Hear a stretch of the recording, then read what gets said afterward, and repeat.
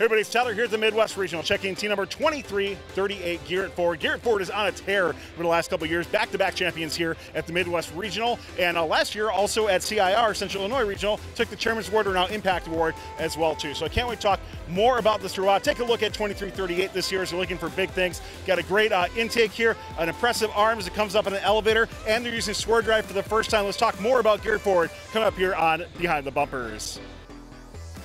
This video on First Updates Now is made possible by viewers like you and also the following sponsors.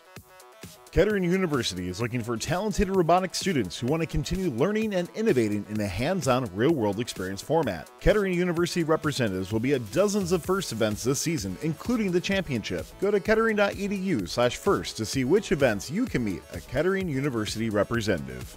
FRC competition season is here. Submit your favorite moments to FRC Clips of the Week by each Sunday at discord.gg/firstupdatesnow. Also, the FRC Top 25 poll is open Sunday 5 p.m. Eastern to Monday 5 p.m. Eastern, where you can vote for your top 25 teams of the week at firstupdatesnow.com/FRC Top 25.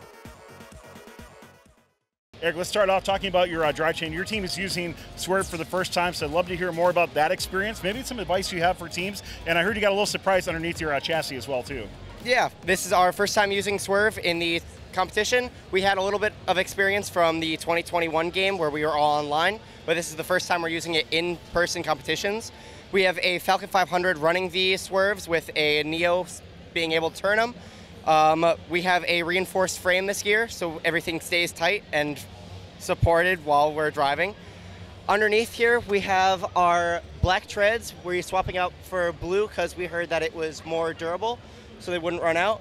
And then over here, we have, you'll see the red block right here is a block that we put on, so then when we get on the charge station, we could drive up and go off, and we'd sit on this block and then our wheel. That way we can hopefully get a triple charge. What advice do you have teams who are looking at getting into Swerve, maybe for next season as well? I think that getting into Swerve is a little difficult. There's a lot of challenges with making sure that parts are properly cut and made. We had a few issues this year. We had to rebuy those. But then if you have any extra parts from Mark IIIs, if you want to upgrade, we did a few of those. It makes it cheaper. You don't have to buy them, and they are out of stock pretty often. So you can do that again. Did you do Swerve during the off season, or did you just start right at the build season for this? We started Swerve at the build season, basically. Wow. Yeah, we had, I think, a little bit beforehand. We had one or two, and then we bought them all and started putting them on. That's quite the challenge as we go through. Let's keep talking about more on your robot here. Let's go into the elevator that you're doing. I'd love to hear more about what's going on for that, Robert. So talk to me about how that design has come to fruition, and of course, as we start to follow the Cuban code journey through your robot. Yeah, so our elevator this year is very similar to elevator designs that we've had in the past, where we have the chain on each side that is driven by a sim gearbox on the bottom connected to a lower shaft. Just lifting a carriage up. One of the things that we did differently this year is we had it so that our elevator bar that it rides on is actually sloped at a 20-degree incline. That allows us that not only are we putting our center of gravity more towards the center of the robot for climbing and movement, but also as the robot lifts the elevator up, the arm goes forward, meaning we need a shorter extension for our arm. So I've seen telescoping robots, I've seen cascading robots so far. You guys went with a big chain. Why was that a great solution for Geared Forward? We like the big one-chain, single-stage elevators because they tend to be very reliable and easy to construct and maintain for us. They're very robust. It's not going anywhere. We don't have to worry about cords or anything like that as you would on a multi-stage. And talking about your arm here, and we'll kind of demo it in a little bit as well too, but I'd love to just hear how that structure is worked out, especially that pivot or that wrist kind of area on your arm. How has that all worked out for your team? Yeah, so this main bar right here at the top of our elevator actually acts as the pivot point for our arm, which gives us some extra stability in there when we're using this gearbox.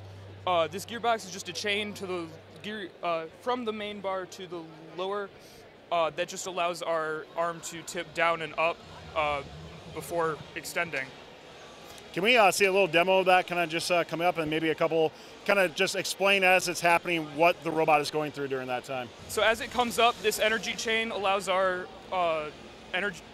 energy to make it up very smoothly so that we don't have any stutters. The arm comes down, swinging down to this angle for our top placement, and this part of the arm comes out again with this energy chain, making sure that our collector stays constantly powered. So as you raise it up, you got a lot of weight kind of going up there. How have you compensated for your center of gravity? So one of the ways that we compensated is again with having this elevator bar towards the back, but also we have our battery and compressor far in the back as well, as far back as we could get them, which kind of brings more of that weight farther into the rear. We also have the 3 steel orange bars in the back that help to counterweight it as we're lifting. I got to ask, since it got taken off right away, as we kind of move over to Aaron, talking about the spoiler that you have here on your robot. I'd love to hear not just about the great aestheticness of it, but how it's actually truly helping your robot accomplish the charged up game. Yeah, of course. Our robot spoiler has helped keep even traction across the entire robot. Here we can rotate the robot here a little bit. So of course there's a lot of weight front loaded on the wheels now with the arm fully out, and what helps that is our spoiler that uses aerodynamics to help get some downforce on those rear wheels and helps us not tip. I mean, I can't imagine when you're going all like Dukes of Hazzard over the charging station, how that really does keep you down on the ground as well, too. So I'm interested to see how that works in the field as we watch you out there. That's really cool. Yeah. How about some of the controls on the robot here? What's gone into it from that aspect, and anything you can kind of showcase or show off from that side? Sure. Here's our collector. Our collector this year, we opted for somewhat simple. It wasn't simple to put together, but in concept, it works pretty well. What we've got here is 2 roller wheels that can actuate inside and outside. The outside position is measured out to be the right size for the cubes, and the inside position is measured out to be the right size for the cones. This helps us get a good grip on the cones, and instead of shooting the cones out, we just drop them straight down, which helps us place accurately onto the grid. Additionally, there is we use motion magic, we call it. Like motion profiling motion sort of thing? profiling, yeah. To get the arm in and out in time. So if you, home position. So the home consists of 2 parts that go at the same time. Of course, the elevator coming down and the arm going back in at the same time. And then if we go to the high place again, we can see that the arm comes out slightly delayed from the rest of the robot as to not crash into the rest, into this top bar here or our limelight. There's a lot of limitations and soft limits that we incorporated into that to ensure that we don't crash the arm into the rest of the robot, because that the thing that's most likely to break our robot this year is our robot. So. Last thing I just want to ask in here, I noticed you got a couple different durometer type wheels on it. When you were looking at like test stand here and also this block that's here too, how'd you end up coming up with this? Because I'm guessing this wasn't the first thing you had, so how'd you get to that spot? No, so we started with all green wheels because more compliance would help us get the cone in easier, and we were also using 775s instead of bag motors there.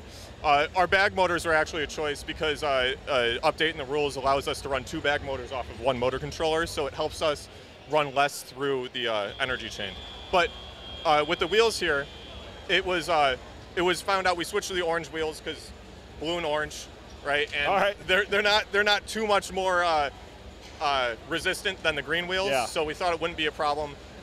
During one of our iterations of the prototype, the collector, it really just didn't want to get the cones in right. So we switched to the green wheels, and they've been working better ever since. By the way, I love hearing that the wheels themselves are an aesthetic choice, but the spoiler is clearly a design choice on your robot. So very interesting decision making here. Well, Garrett Ford, thank you so much for showcasing your robot and what you have to have here. You have a phenomenal machine. So, of course, we mentioned back-to-back here at Midwest. Can't wait to see how you do here as well, too. Good luck the rest of the way. Thank you very much. This video on First Updates Now is made possible by viewers like you and also the following sponsors. Kettering University is looking for talented robotics students who want to continue learning and innovating in a hands-on, real-world experience format. Kettering University representatives will be at dozens of FIRST events this season, including the championship. Go to kettering.edu/first to see which events you can meet a Kettering University representative. FRC competition season is here. Submit your favorite moments to FRC Clips of the Week by each Sunday at discord.gg/firstupdatesnow. Also, the FRC Top 25 poll is open Sunday 5 p.m. Eastern to Monday 5 p.m. Eastern, where you can vote for your top 25 teams of the week at firstupdatesnow.com/FRC Top 25. Don't forget to like, subscribe, and ring the bell to stay up to date on our new videos. Keep the conversation going and provide your input to our content. Watch our live shows at twitch.tv/firstupdatesnow. Join our Discord at discord.gg/firstupdatesnow and check out Fun FTC on Facebook, Instagram, and Twitter, and First Updates Now on Facebook, Instagram, TikTok, and Twitter.